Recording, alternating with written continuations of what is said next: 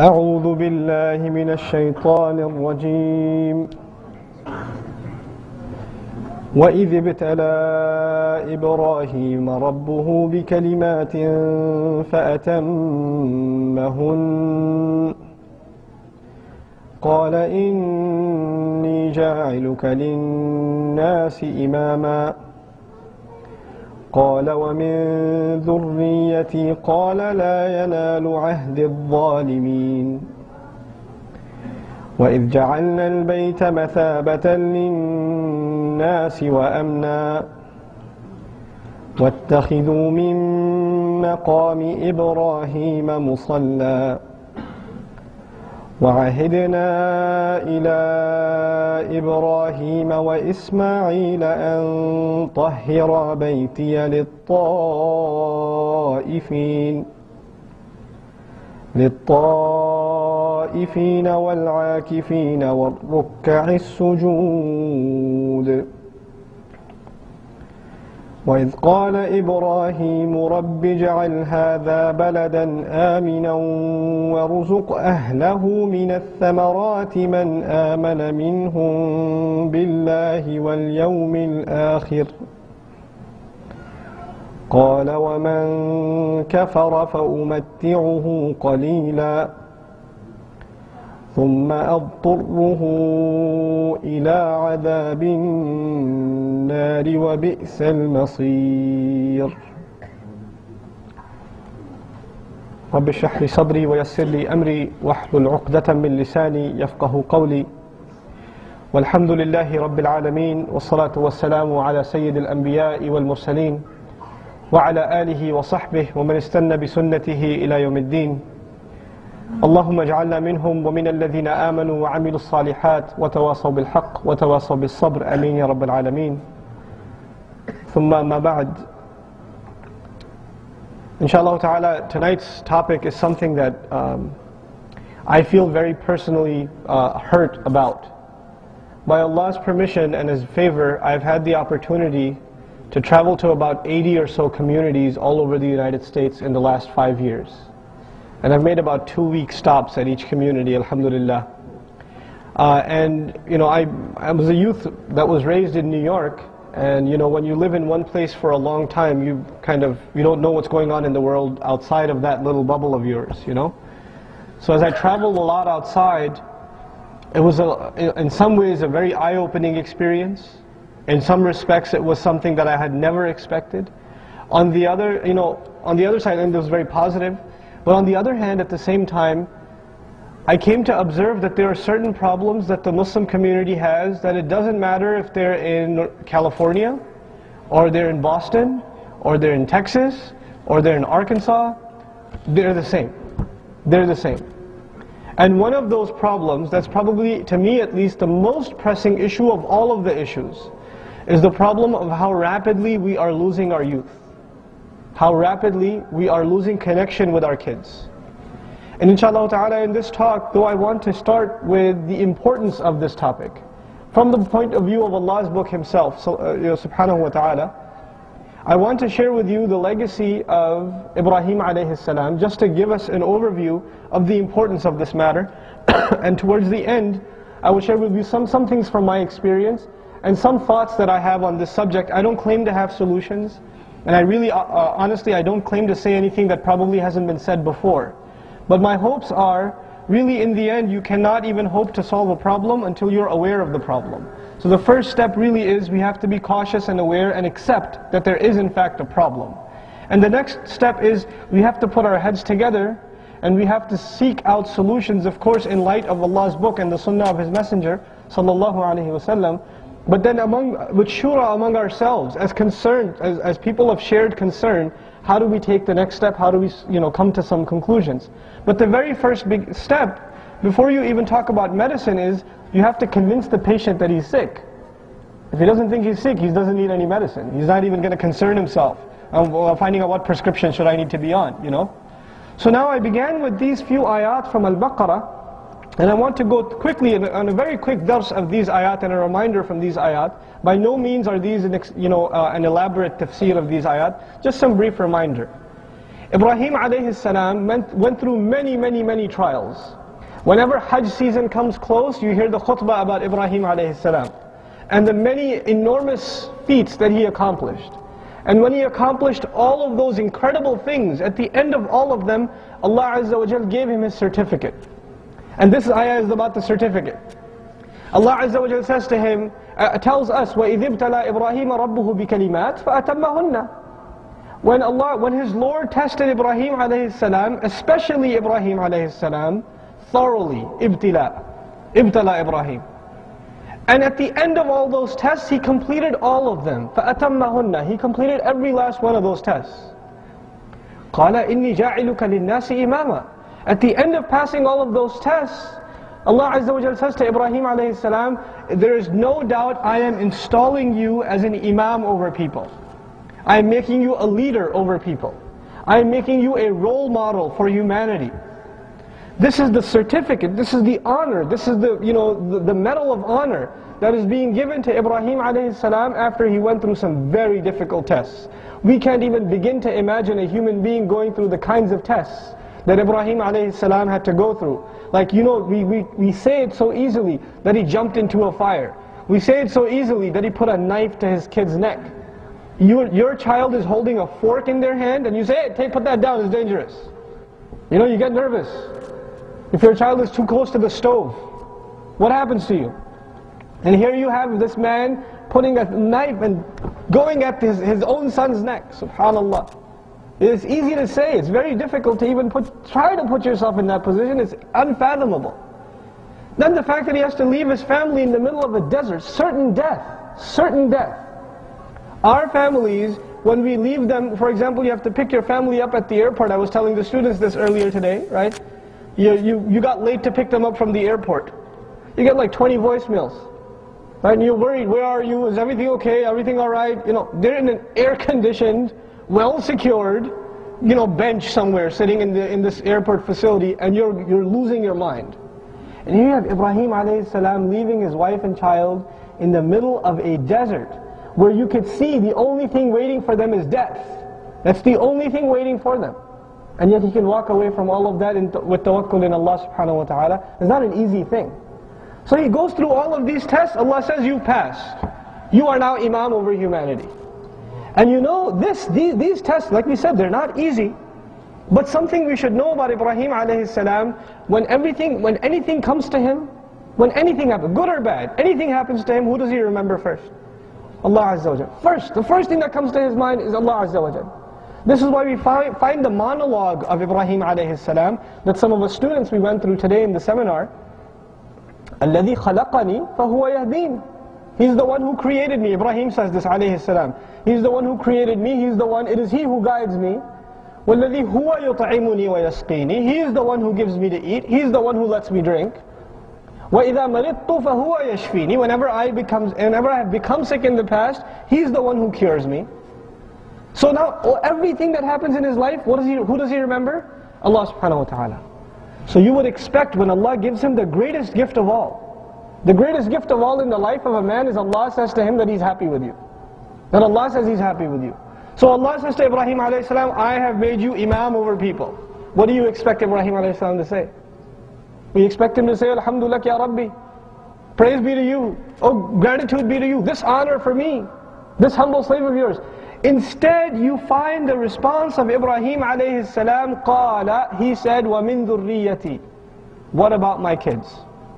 And dhurriya is different from abna'i or awladi. Dhurriya means future generations. What about my immediate children and their children and their children and their children? What about them?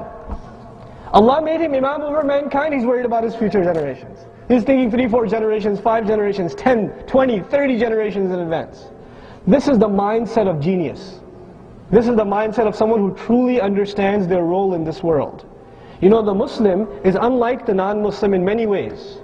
And one of the ways in which we're different is the way we think about things. We think long-term. And I don't mean long-term like think about your future or get into a mortgage. That's not the long-term I'm talking about.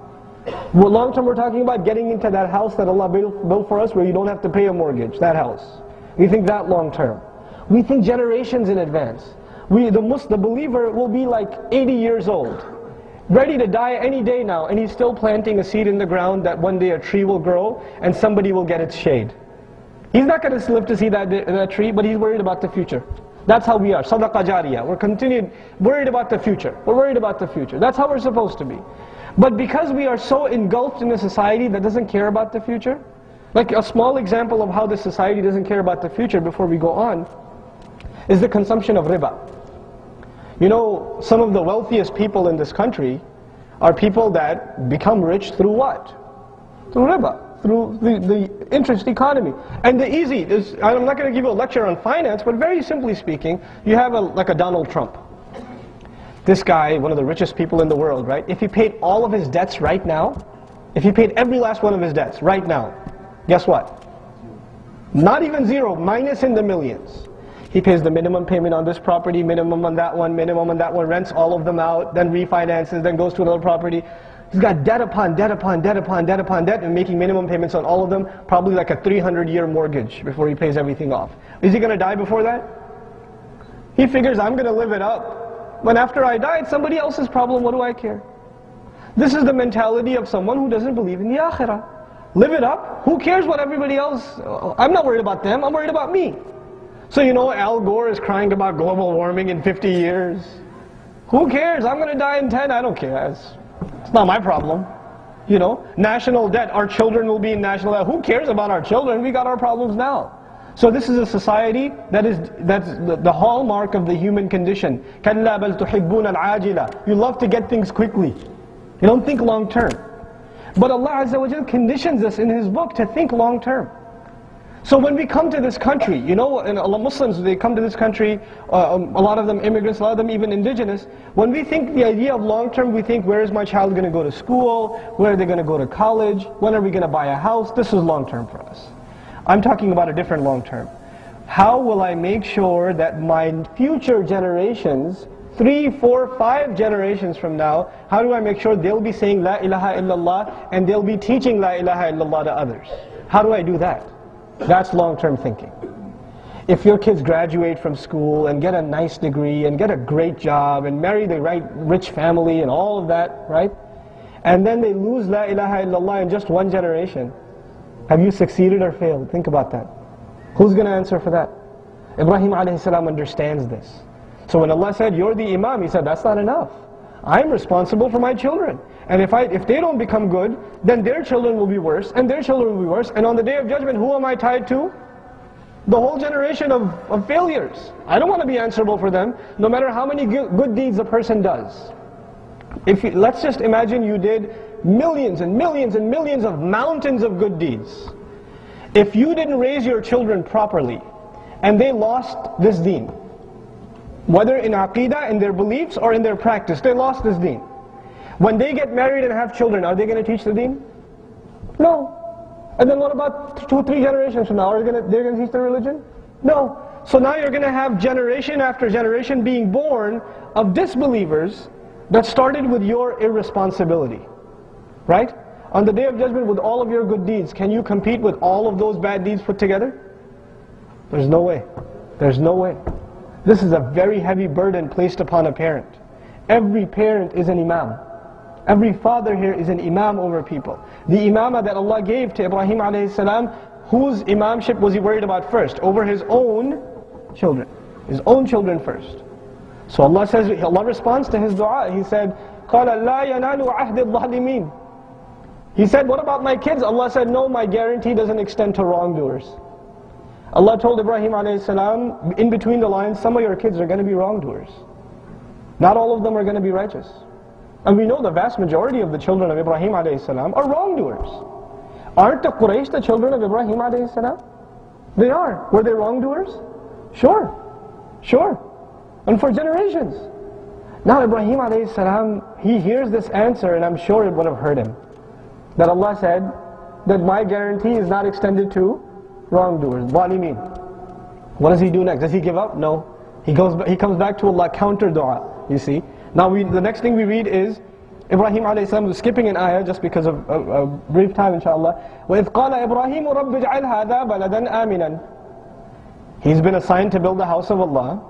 So as he's approaching the house, he makes dua, oh my Lord, make this a peaceful city. Make this a peaceful city. وَارْزُقْ أَهْلَهُ مِنَ الثَّمَرَاتِ, and provide its children from all kinds of provision.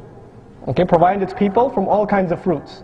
So he made two-part dua so far. He said, make sure the city is safe, بَلَدًا آمِنًا, and the second thing, that they get all kinds of fruit. In English literature, we call this peace and prosperity. You ever heard that phrase before? Peace and prosperity. And in political science, you learn that for a society to function, the first thing you need is law and order, which is peace. If your house is not safe, if your store is not safe, if your office is not safe, if your money is not safe, then you can't function in that society. But even if you have peace, if there's no jobs, if there's no way to make money, if there's no way to run your business, then is that society going to survive? No. So you need peace and you need what? Prosperity. This is what you learn in political science now. Look at the genius of this man's dua. He says, make this a peaceful city and make sure they're provided for from all kinds of fruit. But then he adds a little bit of a disclaimer in the end. He says, وَارْزُقْ أَهْلَهُ مِنَ الثَّمَرَاتِ مَنْ آمَنَ مِنْهُمْ بِاللَّهِ وَالْيَوْمِ الْآخِرِ alayhi السلام. He says, only provide the children of mine who believe in Allah in the last day. Allah said to him, my guarantee is not extended to wrongdoers. He responded, okay, make this a great city, make its people enjoy all kinds of provision, make them well off, but only make the believing ones well off. In other words, I would rather the disbelieving, the wrongdoing children, I would rather they starve off and their generations discontinue, because I don't want to answer for them. I only want to answer for my believing children. You see the genius in the dua? SubhanAllah. مَنْ آمَنَ مِنْهُمْ بِاللَّهِ وَالْيَوْمِ الْآخِرِ. Only the ones who believe in Allah and the last day. Allah responded again, قَالَ وَمَنْ كَفَرَ فَأُمَتِّعُهُ قَلِيلًا. Allah said, by the way, even the one who disbelieved, I'm going to give him a little too. I'm going to let him have some enjoyment also. ثُمَّ أَضْطُرُّهُ إِلَىٰ عَذَابِ النَّارِ. Then I'm going to drag him into the punishment of the fire. وَبِئْسَ الْمَصِيرِ. Stern words from Allah Azza wa Jal. What a horrible place that is to go to. So now Ibrahim alayhi salam, first he asked for his children. Allah said, not everybody. Then he asked, only feed my believing children. No, I'll feed the disbelieving children too. And then I'll drag them into hellfire. Ibrahim alayhi salam's dua has been countered twice. Does he give up now? No. You see, this is a concerned father. So we read further. وَإِذْ يَرْفَعُ إِبْرَاهِيمُ الْقَوَاعِدَ مِنَ الْبَيْتِ وَاسْمَعِي. Ibrahim alayhi salam is building the foundations of the house. But does he do it alone? Who does he include? Ismail. And you know, this is part of the genius of Ibrahim alayhi salam. When you ask Allah for something, and this is advice especially to younger people, you're not praying, you're not remembering Allah, you're not concerned about your obligations to Allah, you're not lowering your gaze, but your final exam is tomorrow, and like 5 minutes before you haven't studied, Ya Allah, the midterm. You know, all of a sudden you remember Allah. This is, you know, remembering Allah by convenience. Right? By convenience. The best time to ask Allah for something is when you do something that makes Allah happy with you. It's the best time to ask. You know what's one of the best times for dua is what time? After salah. You just obeyed Allah, now ask dua. One of the best places to ask dua is the house of Allah. When you go there, it's a great act of obedience. Now is the best time to ask. The best time to ask dua, the last portion of the night, because that's when you're showing obedience to Allah in the best possible way. The best time to ask dua is Ramadan, because you're obeying Allah at that time. Ask Allah at that time.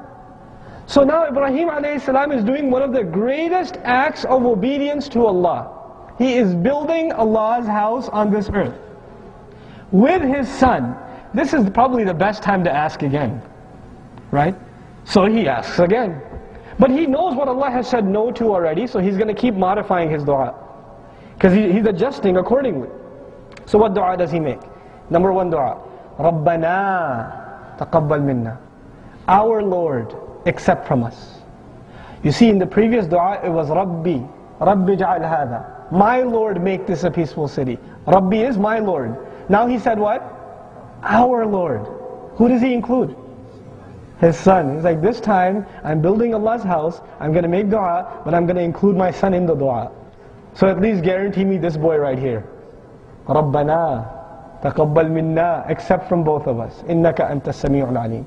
No doubt you are the one who hears everything, who knows everything. Subhanallah. So he ensures at least one son. Then the next ayah is a continuation of the du'as, which means Allah did not respond with words. When Allah does not respond, it's silence, and silence means what? Acceptance. Right? So Allah accepted that dua. So He goes further. He doesn't stop. If Allah accepted, might as well keep going. رَبَّنَا وَاجْعَلْنَا مُسْلِمَيْنِ لَكَ. Our Lord, make both of us in complete submission to you. Make us Muslim before you. Accept us first, in complete submission before you. By the way, Allah has already made him Imam because of what?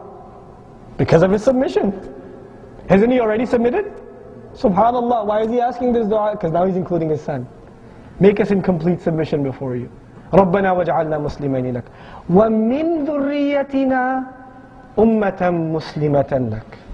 And out of our children, not all of our children, but out of our children, because the min here indicates a fraction, right? At least some of our children guarantee that they will be a Muslim ummah, an ummah, a group, a nation that only submits to you, no one else. Ummatan muslimatan lak.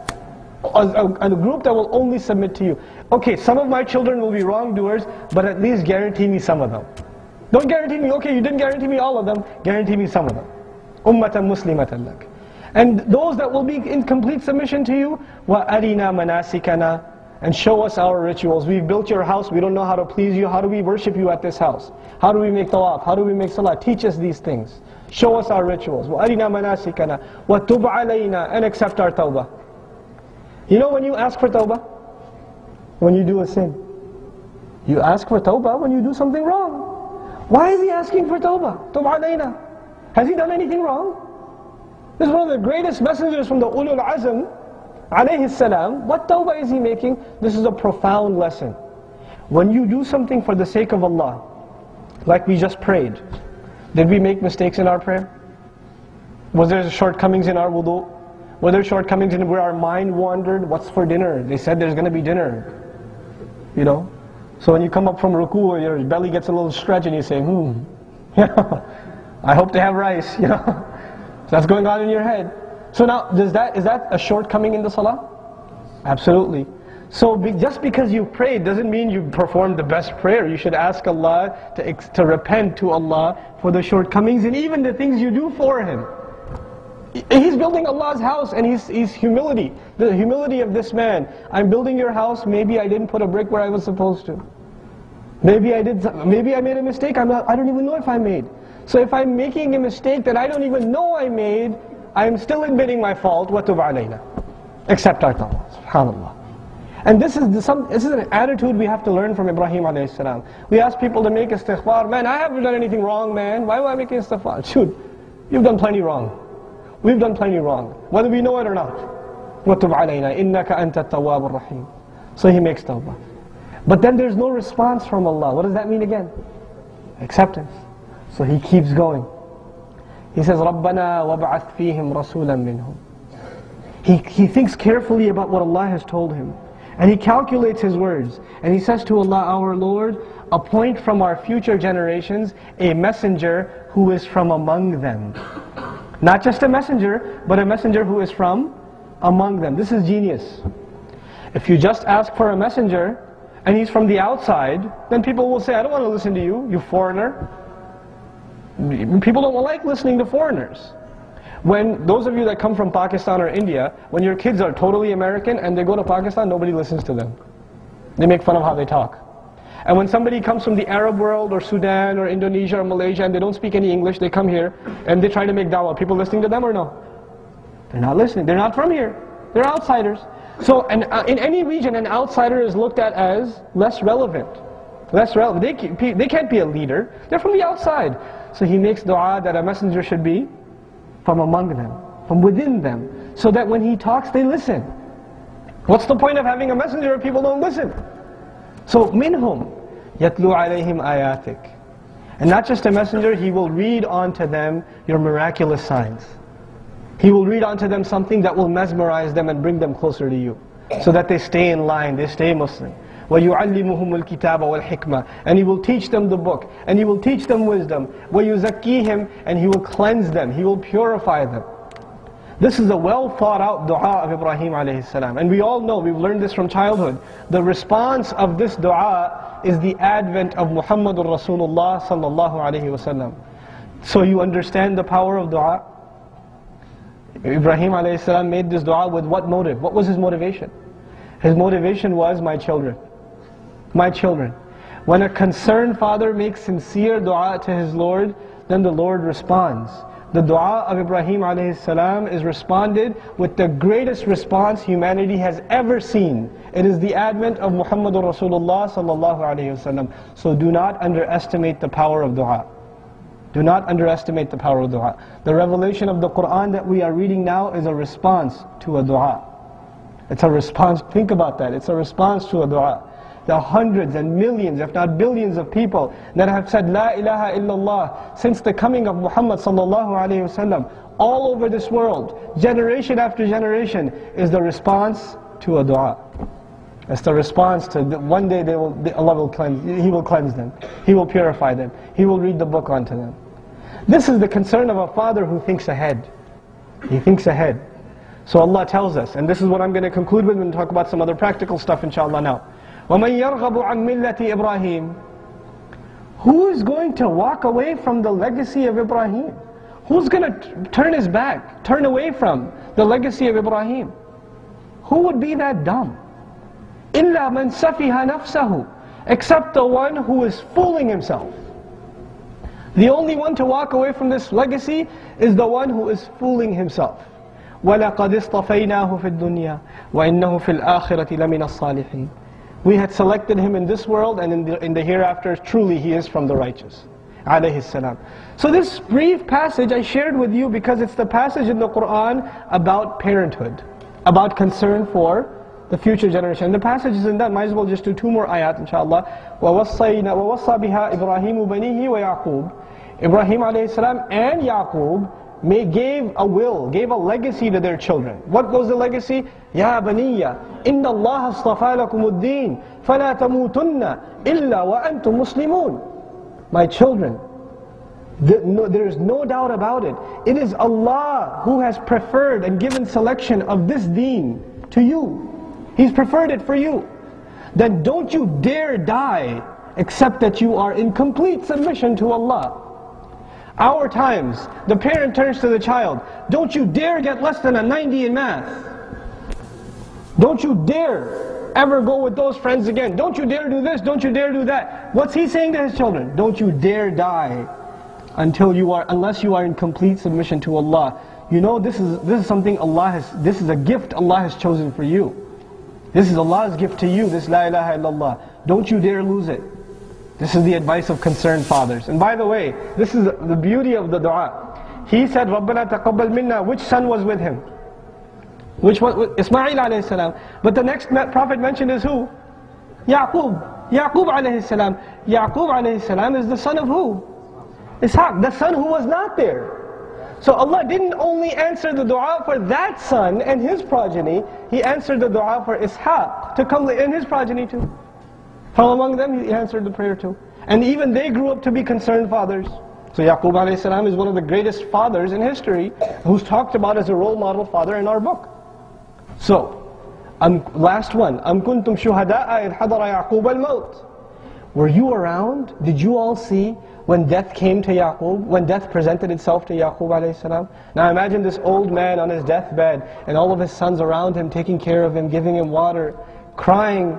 And he's worried about them. He's not worried about who you're going to marry or where you're going to live, what are you going to do with the property, make sure you pay your taxes. None of that stuff. Nothing. Nothing.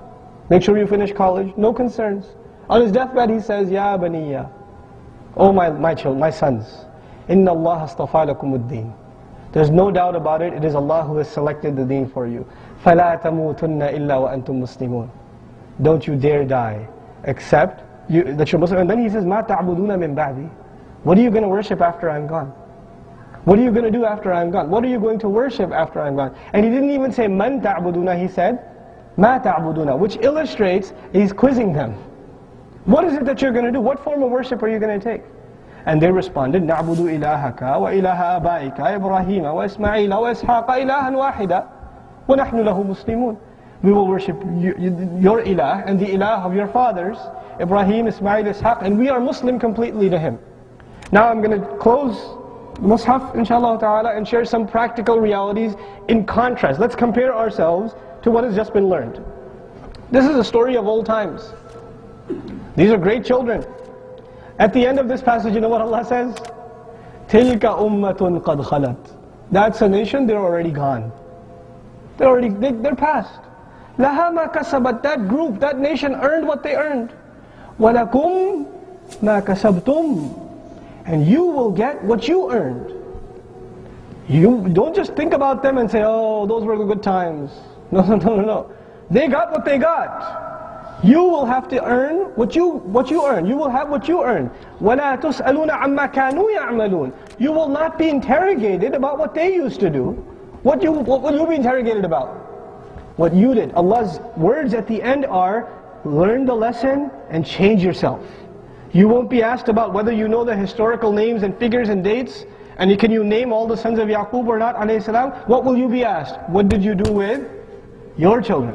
What did you do? Now, inshallah ta'ala, very briefly, I'm going to talk about a couple of things that are plaguing our ummah today. You know, we have to understand the time in which we live.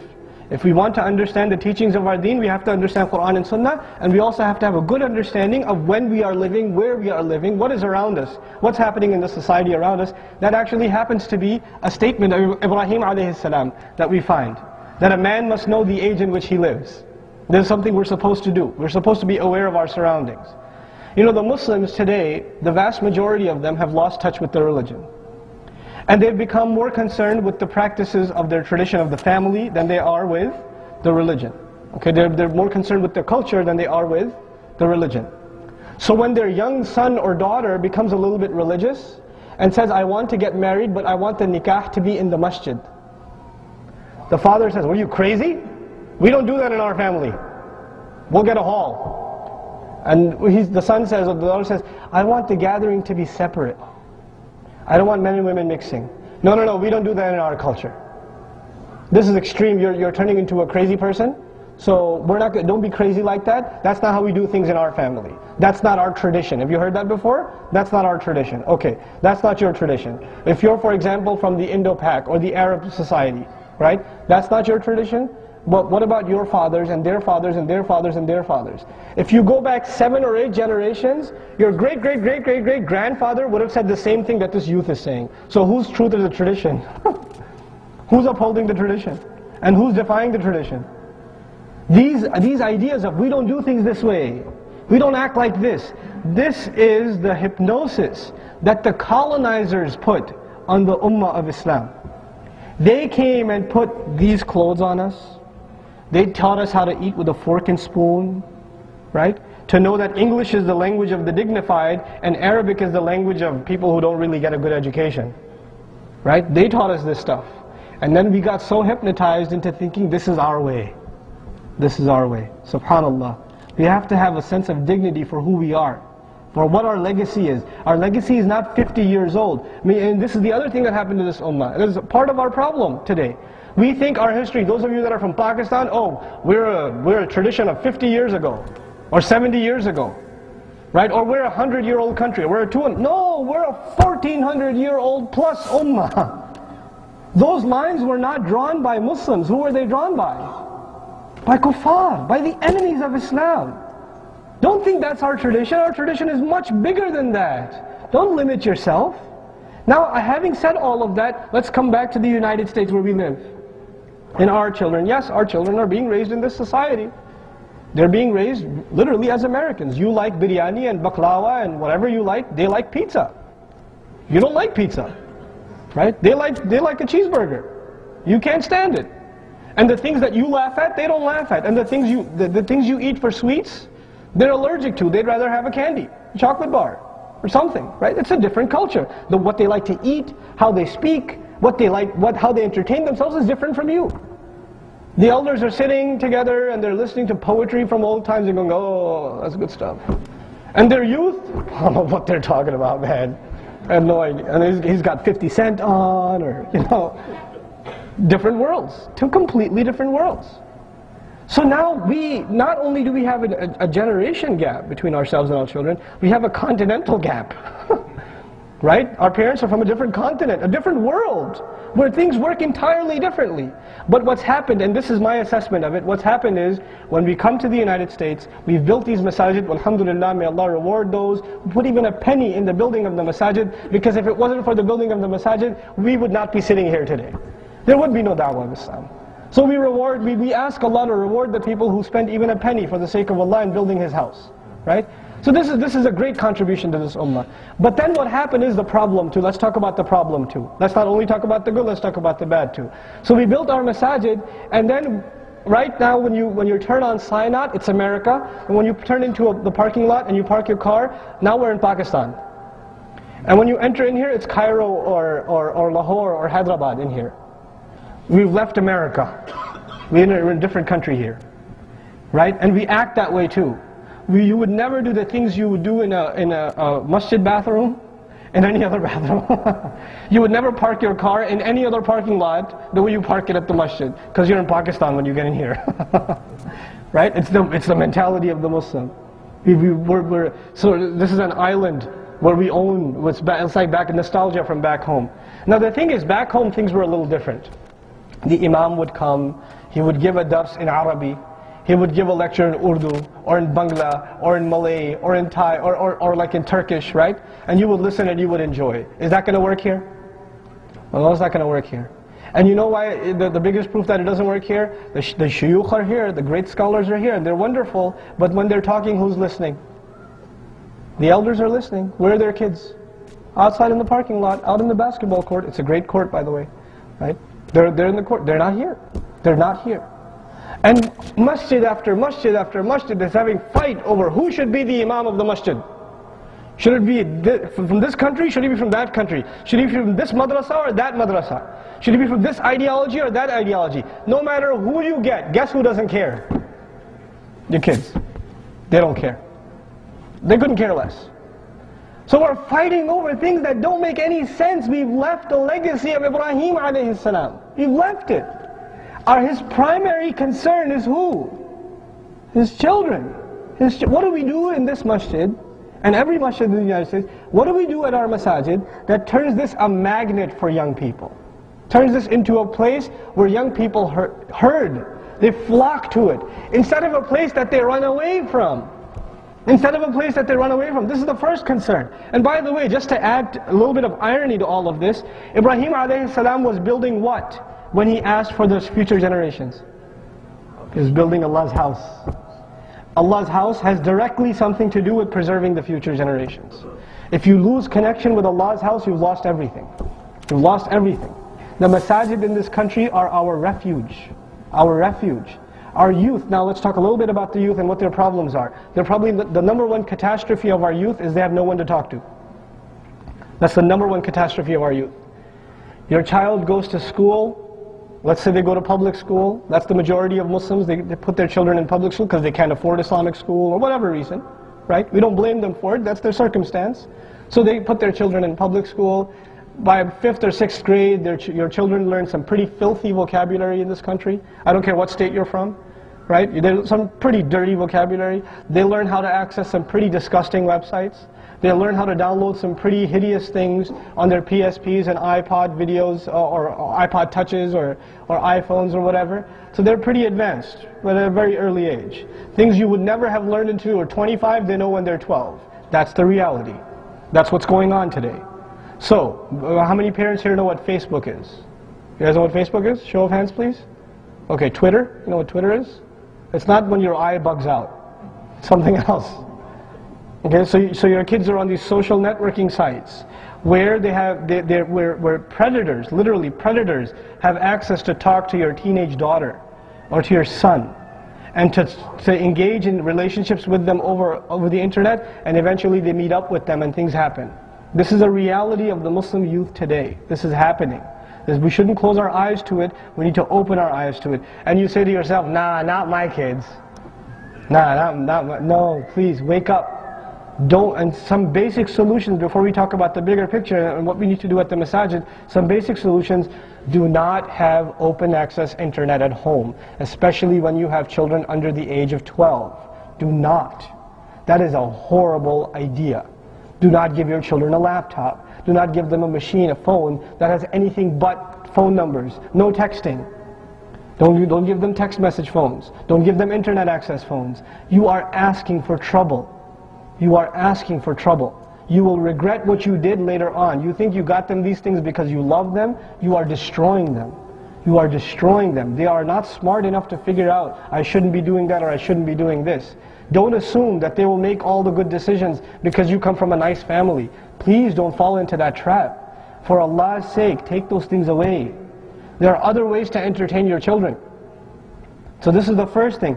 When your children become teenagers, by the way, which happens a lot, right? Our children become teenagers. And as I travel the country, you know what happens with a lot of parents? They come to me and they say, I have a teenage girl. I have a teenage boy. I want you to talk to him. This has happened to me hundreds of times. Literally hundreds of times. And you know why they come to me? And I don't judge anyone. I don't judge anyone. Wallahi, I don't judge anyone. You know why they come? Because when they're teenagers, they become independent. And when they become independent, they no longer listen to you. When they no longer listen to you, you have to find somebody that they will listen to. The ship has already sailed. When was your chance? When was your chance? Before they turned into semi-adults. That was your chance. Don't lose that opportunity. The thing that we have to learn here is we're in a different world. The way you deal with your children back home is not the way you deal with them here. They're two different things. Back home you can yell at them, slap them, do whatever. It's all good. That's how everybody does it. Over here you yell at them a little, they'll go and talk, yeah, my dad, he's total loser. They'll talk about you like that. They will. Among the friends, they will talk. I used to run a Sunday school. I was the head of a Sunday school, and my primary job, you know what it was? It was to be a spy. That was my it wasn't curriculum, or am I teaching Aqidah, or what textbooks to order. No. That will come later. Let me go around during recess and spy on the conversations these kids are having. My mom let me buy an NC-17 video game, and I'm only 8. She loves me. No, she doesn't. I have Grand Theft Auto, whatever, 85 now, right? Did you see that movie? It's PG-13, but I still got to go see it. Or it's rated R and I've seen it. We even have the DVD at home. This is what the kids are talking about. You're messing your kids up. You think you love them? This is love? This is what Ibrahim alayhi salam, would he approve of anything near this? Anything near this is concern for children? Wake up. Really, wake up. We've exposed our children to things in this society. It's gone progressively worse, in media especially. So a movie that was PG-13 10 years ago is PG now. Okay, the standards have dropped. They're talking about it. It's not even me, they're talking about it. Right? So, for example, homosexuality and these kinds of filthy things have now become norm even in cartoons. It's not Tom and Jerry anymore. Things have changed. Things have changed. We have to be aware of what's going on, what our children are watching, the kinds of language they're using, the things they find normal, the things that have just become part of life. And when you come to the masjid and you see people with beards and making salah and they're talking in a certain way, do your children see more of that, or do they see the real world more? What the children see more is what they define as normal. So to your kids, in their head, this isn't normal. That's normal, and that's a problem. That's the real problem. They don't see this as normal. They see the outside world as normal. How do we change that for our children? How do we make this change happen for our children? This is really what I want to first be aware of this problem, and then let's talk about how to address this problem. What did I say the number one catastrophe for our children is? They have no one to talk to. They have no one to talk to. When your child goes to public school and sees a boy and a girl together, or some girl comes up to your boy and says, you want to go to the prom, or we're getting together at this restaurant, you want to come with me, you're kind of cute. This happens to your 5th grader. This happens to your 7th grader. Your girl, your boy, it happens to them. Are they going to come home and talk to you about it? No. Hey dad, this girl told me I'm cute. What? Is this why we brought you to America? Slap, the works. This child knows my parents can't handle that information. So he's got to talk to someone about it. Guess who he's going to talk to? He's going to talk to his friends. And if he's going to public school, are his friends Muslim or non-Muslim? They're non-Muslim, so when he talks to his non-Muslim friends, what kind of advice is he going to get? Muslim advice or non-Muslim advice? Non-Muslim advice. Go for it, man. That's what he's going to get. And now your children are confiding in their friends and not in you because you're too strict. You don't talk to them. You don't open that door for them. Because you're used to having that authority that your father had on you, but that was back home. This is here, man. This is different. It doesn't work like that. We have to befriend our children. We have to let them open up to us. And this is a problem even for me. I'm a father of 3 daughters, right? And I'm a protective father. So when my daughter was in preschool, there was a boy that sat next to her, and she came home and said, Hamza sat next to me today. And we colored together. And I said, what? You know? And my wife looked at me and said, just leave. I'll talk to her. You leave. Because if I show anger now, then she'll know my dad doesn't like hearing about Hamza. So, next time Hamza does something or says something, is she going to tell me? No. So I've actually chopped off my own foot when I said that. I have to learn how to deal with these things. It takes a little bit of tactics. It takes a little bit of patience to deal with our children. We put them here. It's not their fault. We put them here. We put them in that school. We put them in that environment. They didn't ask for it. We put them there. So if they're exposed to bad things, whose fault is it? Ours. So we have to take a little bit of responsibility and not just say, oh, how dare you say this, or how dare you learn that word. Well, you put me in that school. You put me in that situation. You let me watch that movie. You didn't ask what friends I have and where they live and who their parents are and what we do when we get together. You didn't ask. That's your problem. So open up the doors of communication for your children. Open up those doors. Open them now before it's too late. Really, open them now before it's too late. Too many of our children have rebelled from their homes. Too many of our daughters have run away with boyfriends. Too many. Too many. And I know it's ugly to hear, but it's our reality. We have to face it. Too many of our sons have illicit relationships. You know, this is a sick reality. We have to deal with this. And we can't just cry about it, we have to deal with it. So this is the first thing, open up the doors of communication with your children. The second thing, for your teenage children, I give you the example of Yaqub alayhi salam. We said he's a wonderful father. Did his sons do something really messed up? They did. What did they do? You remember? They took his son, kidnapped him, dropped him in a ditch in the middle of the woods, and came back with a shirt with false blood on it. Did he know they were lying? Okay, so now here's a situation. There's some young sons, here's a father. The father knows they did something horribly wrong. Horribly wrong. Does he say, you scum, you better go back and get that? Do you find any of that? What do you find? فَصَبْرٌ جَمِيلٌ. When I hear that response, I say, what kind of dad is he? Why didn't he yell at them? Why didn't he, you know why? Because he's an ingenious father. A father who really takes care of parenting knows what is the age to advise your children and what is the age when they have become independent. No matter what I tell them, they're not going to listen. A father knows. So there's an age where the only thing you can do is what? Sabrun Jameel. There's an age that comes where all that's left is Sabrun Jameel. That's it. That's all you can do. Because now the ship is sailed, they're on their own. They're on their own. So your job is before they get to that point. Now if they've gotten to that point, if you have teenage kids, then the best you can do is try to introduce them to better company. To try to, first of all, give life to the youth groups at the masajid. I don't care what problems they have, still give them life. And my advice to youth groups in general is keep the boys and girls separate. Have 2 separate youth groups. Don't combine them because you're asking for trouble. If you're a teenage boy or girl living in this society, then you have been exposed to enough shameless bombardment of media that those ideas are constantly running in your mind. And when you get a bunch of 15, 16, 17-year-old Muslim boys and girls together and they're having an Islamic program, please, let's be realistic. That's not a good idea.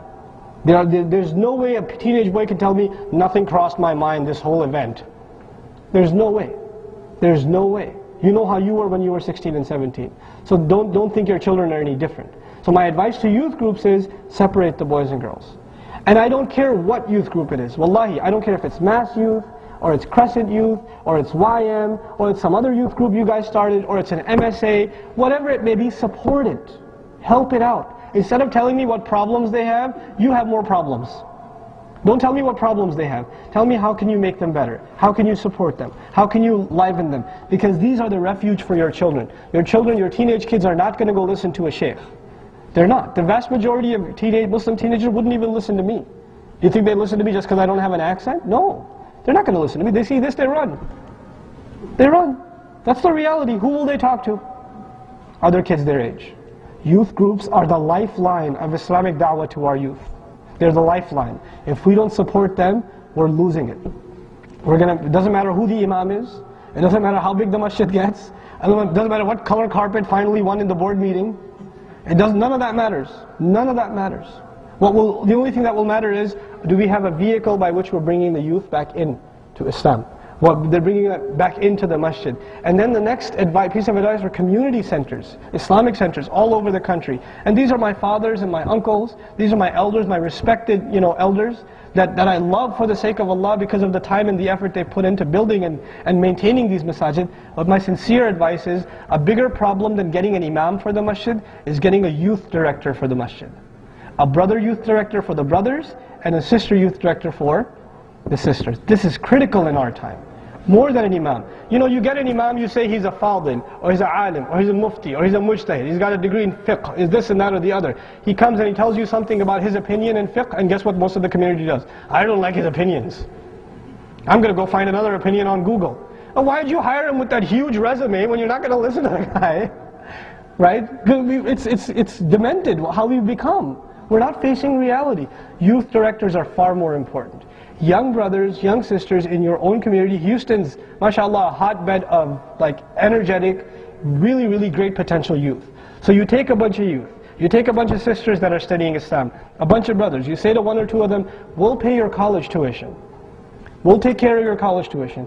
You become the youth director full-time for our masjid. You make sure a program is being done every week. You make sure that you take the kids out for some basketball or ice cream or a trip to the beach or whatever.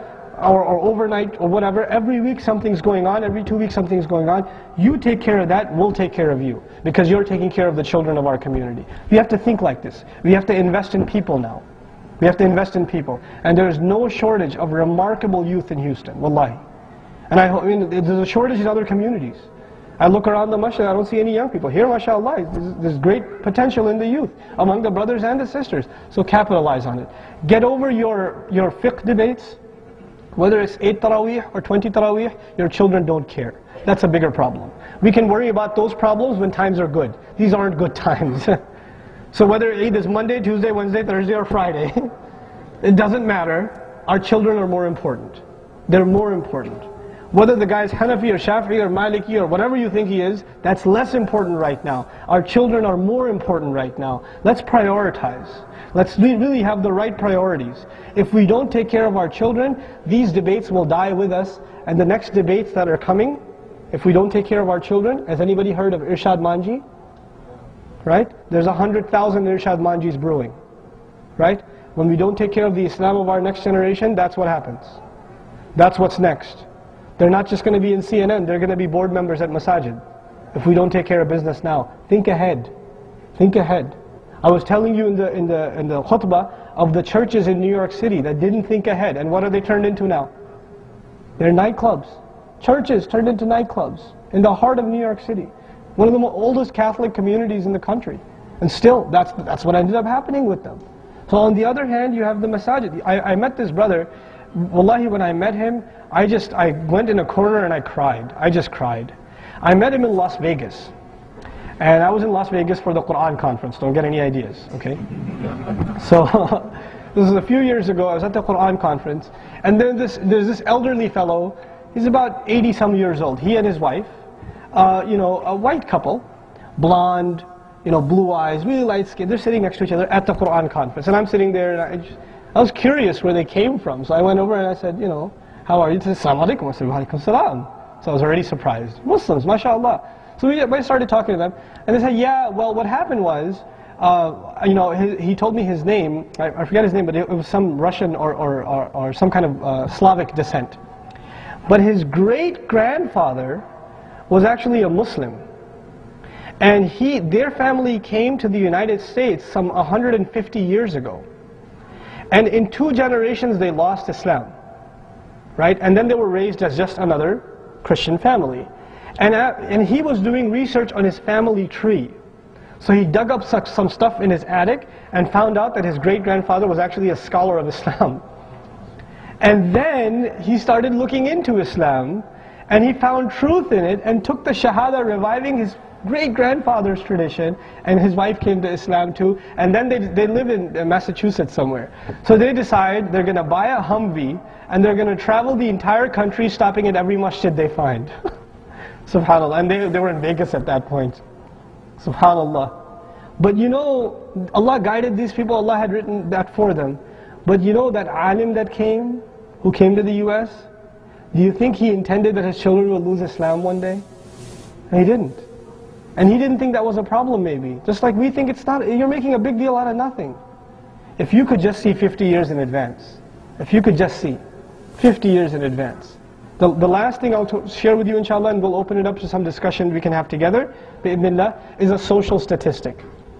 This a social statistic was conducted by sociologists about the Orthodox Jewish community in the East Coast of the United States. You know, in New York and other places like Massachusetts, the Jewish community, the Orthodox Jewish community is very strong, right? Some parts of Brooklyn you feel like you're driving in Tel Aviv, right? That's how it feels. So now, that strong Jewish community, the sociological analysis was, in 60 years, there will be no Hasidic Jews in New York. In 60 years. That's not a long time. And they're far more organized than we are. And they have far more infrastructure and yeshiva institute. I used to live in Forest Hills, and in a 13 block street, there's like 6 synagogues. They're very organized. And they have infrastructure, right? And the claim is they're losing their youth. And in 60 years there won't be any left. They're going to lose their orthodoxy, their traditional Judaism. They're going to lose it in this country. That's the claim that's being made, subhanAllah. And that's a community that's much older than we are, and much more organized than we are, and much better funded than we are, because riba is not a problem, right? But on our side, subhanAllah, we have much less resources. We only have tawakkul in Allah. Again, I started with it, I end with it. Don't underestimate the power of dua. Do not underestimate the power of dua. But we have to now start thinking bigger. We have to start thinking, how do we solve this problem? How do we connect to our children? How do we open the doors of the masajid to make the children a better place? Of the people that are going to be watching this on video, inshallah, if your masjid does not have a basketball court, get a basketball court. A professional one. Raise the funds for that first before the chandelier. The chandelier can wait. It'll be off most of the time anyway, because you're going to whine that it causes too much electricity bills. So don't worry about the chandelier. Worry more about the basketball court. Worry more about the soccer field. Worry more about the sports facilities that the kids can come hang out with. And even if they don't come and pray, if they're just here, it's better than them being at the club. So let's be realistic, right? And for the girls, you know, have lounges or places the girls can hang out at the masjid, where they can just be by themselves and they can just do their homework there, talk to other Muslim girls there. So they're not at the mall. So they're not hanging out with non-Muslim girls. They have a safe refuge at the masjid.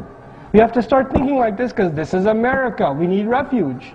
This is not Pakistan, because in Pakistan you would never think of, you know, somewhere to play at the masjid. Astaghfirullah. How can that be? But here, we have to draw them in. We have to. If we don't, where are they going to go? Where are they going to go? So we have to start thinking, inshallah ta'ala, along these lines. May Allah Azza wa Jal make all of us sincere in our efforts. May Allah Azza wa Jal reward us for whatever little we get done. May Allah protect us, and especially our youth and our future generations, that they may become ambassadors of this deen in this land, and make this a permanent fixture, make this land a land of Islam when the time comes, inshallah ta'ala. Subhanakallahumma wa bihamdik, nashhadu an la ilaha illa ant, nastaghfiruka wa natubu ilayk, inshallah ta'ala. If anybody has any comments or questions, I'd like to I don't know if I have the answers for you, but I'd like to open it up for you guys, inshallah. Shukran lakum. Go ahead, akhi.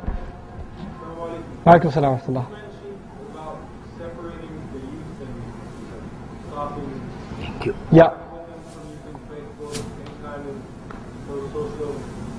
social networks, that they can take them to separate schools, and I agree with. No, I don't say to have separate schools actually, but the rest of it I did say. But it's just delaying the cultural, or it's just isolating them completely from the American. No, it's not. I disagree. I'll tell you why. I'll tell you why I disagree. The issue is, you know, when I say have separate youth groups, are we isolating them? And, you know, look, there's no isolating you from America. You're here.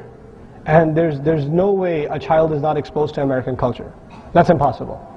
But at a certain age, children are more susceptible to certain temptations. Before they reach certain maturity, they're more susceptible to danger than other ages. Teenagers are very emotional, hot-blooded. They give in to temptation very quickly, right? They get angry quickly, they get seduced quickly, they get excited quickly, right? Everything happens very, very fast. This is the age where they're volatile. So we need to we need to handle them with care, is what I'm suggesting.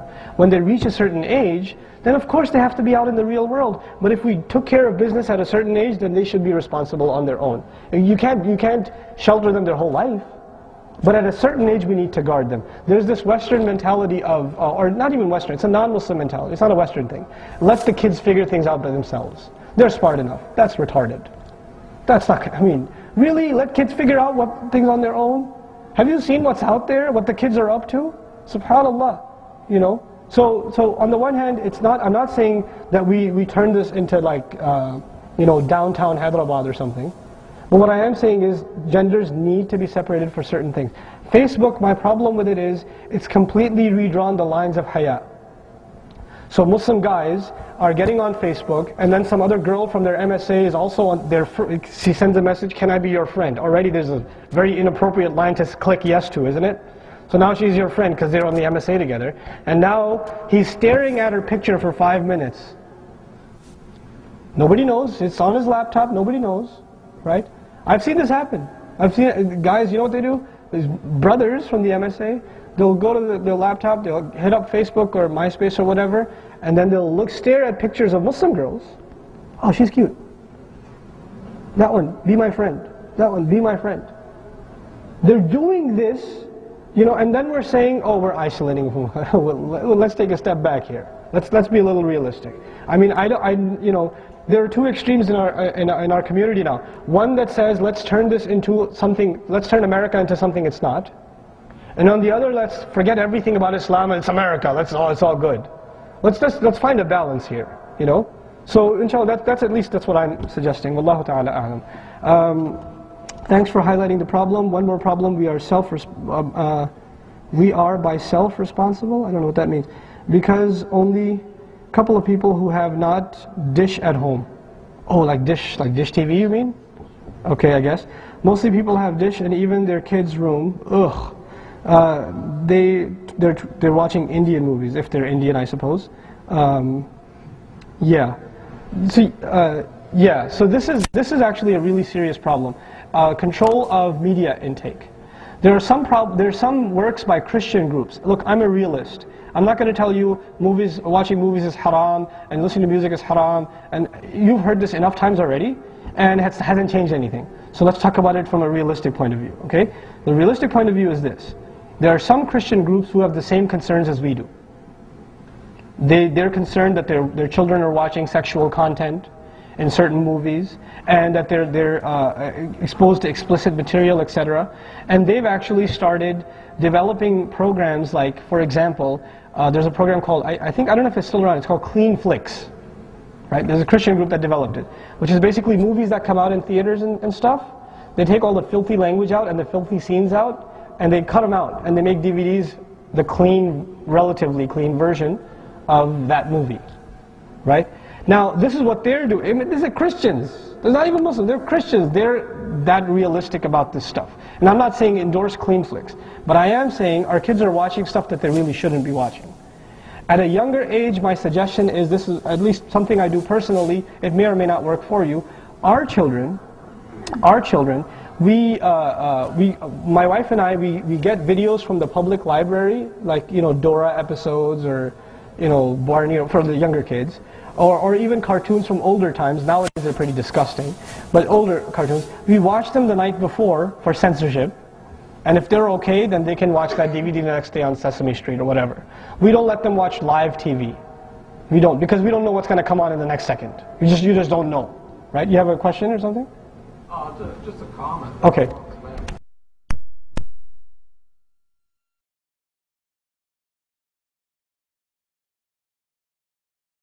Comment on your Facebook and Twitter. I got an email from a professional group.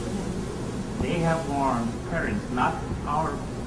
Yeah. This is a national problem now. national problem. Yes, it is. Facebook, they have warned about parents and everybody. Yes, this is true. And there was this story in the Facebook also, the young girl hanged herself. Yeah. You all know about it? The MySpace issue, yeah. Yeah, the MySpace, yeah. No, this is, I mean, actually there are a few cases. There are a few cases like that. Even within the Muslim community I know of cases. I know of cases. But see, that's the thing. We need to raise awareness of this issue. And then, you know how Allah says, وَتَعَاوَنُوا عَلَى الْبِرِّ وَالتَّقْوَى وَلَا تَعَاوَنُوا عَلَى الْإِثْمِ وَالْعُدْوَانِ. Right? And then Allah calls us to cooperate with the people of the book, not in Aqidah, but are there some concerns we share with them? There are. And in those things, this is a golden opportunity for da'wah. If we come up with solutions for youth, the problems in America, the problems our youth have are not Muslim problems, they're American problems. So the solutions we have to offer are not just solutions for us, who are the solutions for? Everybody. So this is a doorway into the church, into the synagogue, to give da'wah to them and look at the solutions we have. Right? This is actually a doorway to that. Solutions to marital problems, the Sunnah has the solutions to marital problems that no other religion has. They don't have what we have. So, I mean, even sharing this with the people of the book is a means of da'wah to them. And then you have to start thinking along these terms, inshallah. You had a comment. I don't know how we can get to the sisters if they have any questions or comments. I guess they could pass them in writing or something, and then make a paper plane and then shoot it over, inshallah, and then we'll try to catch it. Okay. One of the biggest problems right now we're facing, as you mentioned in your speech, are common ethics and taboos being created for children. Yes. My son is in 5th grade, and he was shown the documentary, or he was shown a video of people interacting with sexuality. But we don't have anybody in our masajid. We don't take initiative, and we have left it behind on giving hands to non-believers. Yes. What do you suggest? How should we tackle this problem as far as the masajid is concerned? This is my suggestion. I said one of the key job openings in the Muslim community is what? Youth directors. Here's the second key job opening. Muslim psychotherapists, psychologists, Muslim social workers, Muslim female pediatricians and male pediatricians that can give a health class to Muslim kids at the masjid. Instead of taking a health class at high school or at the documentary that they're going to watch there, that they get it from the Muslims themselves in a proper fashion, right? This is absolutely critical. It's absolutely critical. We don't have these resources right now. Now there are people that are doing this, but they're kind of doing it on their own. And the masajid are doing their thing and they're doing their thing. We need to find these people and we need to support them. We need to help them out because they're doing our work for us. They really are. So these are the openings that we need to create.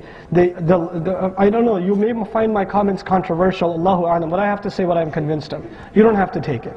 In my opinion, just because someone has a degree in Sharia does not mean they know how to deal with a teenager. Nor does it mean that they know how to deal with somebody's family problems. Memorizing a bunch of hadith does not mean you're a counselor. Counseling is something else. Quran and Sunnah is something else.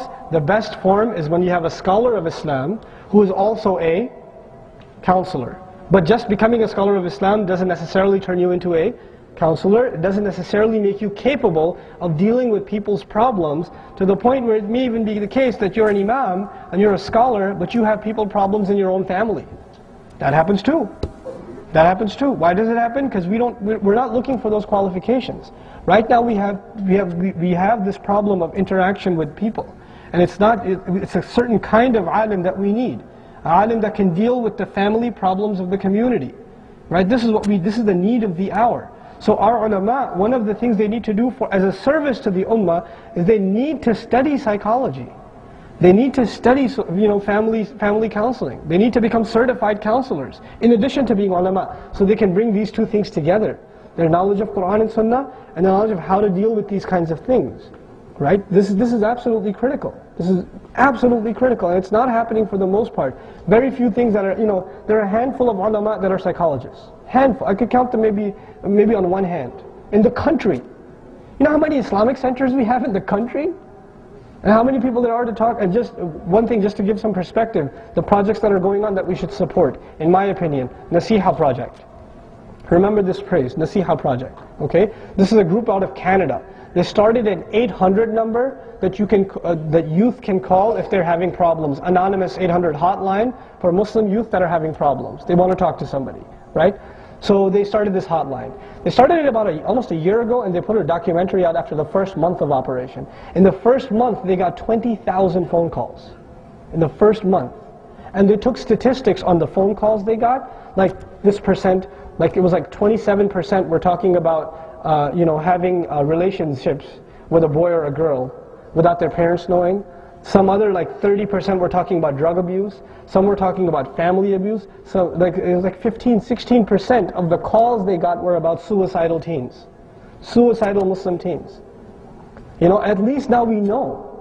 I mean, it feels bad to hear, but at least we know. We know what's out there. So projects like that need to be funded. We need to support them. Because this is the stuff we need. And I'm embarrassed that happened in Canada. It should have happened here first. We should have come up with that first. But if it's there, we should support it. We should say, this is what needs to be done. How do we help you? So this is, I think, the direction the community has to now take. Our heads need to come together when this is a common concern. And I share this with you because, Muslims come from all different parts of the world into the country. Every masjid is so cosmopolitan. We have so many different backgrounds and thought processes and agendas, etc. Everybody's got their own agenda in the masjid, but this is one agenda we can all agree on. What do we do with our kids? That's one agenda nobody will disagree with. So let's unify ourselves on this one agenda, the legacy of Ibrahim alayhi salam. What better agenda to unify on? And the masajid that have done that, whose primary concern is taking care of the needs of the youth, are masajid where the communities are flourishing. They're doing really, really well. So inshallah ta'ala, may Allah give that ability to all of our masajid and help solve some of these problems for us, bi'idnihi, subhanahu wa ta'ala. Alright, okay, last one, inshallah. Yakum. We raise our children, properly, we teach them right, but so on. We bring them to the masajid, and when they are around you, they, mashallah, like, think he's a sahabi. And they get do, wrong stuff behind you. First of all, what do you do about that? Secondly, what do you tell these children that they in front of you, they, mashallah, behind you, they do the best? Okay, depends on their age. What do you do about children who are good in front of you and bad behind you? Know who their friends are, number one. Know who their friends are, who their parents are, where they live, go to their house, be friends with their parents. Parents should know their friends' parents. Why? Because if they're getting together and getting in trouble, who's going to gang up on them? All the parents together. That needs to happen. If your children know that my dad knows your dad, then they'll be more in line. Relatively more in line. It's not a fail-safe, but it's relatively more in check. Because they can't tell you false stories about, oh, we were over there, his dad knows. Well, I know his dad, and you weren't there. Right? So you see what I'm saying? So this is absolutely critical. We need to know the parents of our children's friends. This is absolutely critical. Okay? This is the first thing. The second thing is, when it comes to our children acting a certain way with us and another way with others, it really in the end boils down to who their friends are. And this is a hadith I didn't share with you, but it's at the center of this problem. الْمَرْءُ عَلَى دِينِ خَلِيلِهِ فَلْيَنْظُرْ أَحَدُكُمْ مَنْ يُخَالِلْ. Okay? أو كما قال رسول الله صلى الله عليه وسلم, a person depends on the religion of their friend. A person depends on the religion of their friend. Then watch out who you make friends with. So in other words, by extension, watch out who your kids make friends with. Watch out. Because your kids will do good things or bad things depending on what? Who their friends are. Who their friends are. So that's your primary concern. That's why I say give the masjid life. So their friends are at the youth group at the masjid. And you know all of their parents. This is your refuge. Start here. This is the best place to start. Inshallah. Pardon? Could you make it a complete sentence so I know what you're saying?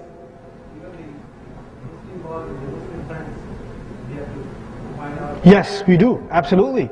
We should know what Muslim kids are more messed up than non-Muslim kids sometimes. So just because your friend's your boy's friend is Abdul Karim, that doesn't mean that he's a great kid. Abdul Karim could be pretty jacked up. He could he could be So inshallah, I'm going to take one last written question and then we can talk personally. Inshallah, I'm around, but my throat can't take much more. Okay. Brothers, assalamu alaikum. Please ask the parents to be with the times, and should be concerned with what's going on in the kid's life. I thought I did.